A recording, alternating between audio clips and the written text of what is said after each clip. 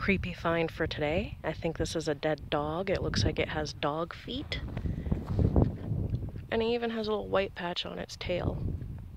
Just out here in the middle of nowhere in New Mexico, just trying to take the dogs for a walk and also try to keep them away from stuff. Come on, Pepper, get away from that.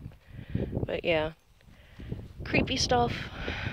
Kind of a attacked dead dog. There's even some carnage going on it, so that's really bad.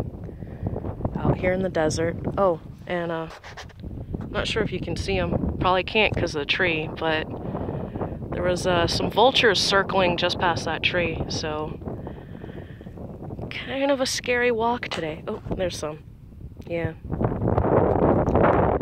Wonder what else is out here. Probably spooky monsters. So yeah.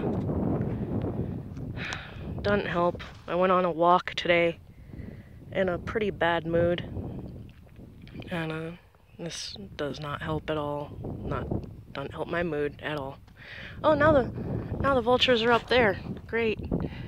Okay, I'm gonna get my dogs out of here.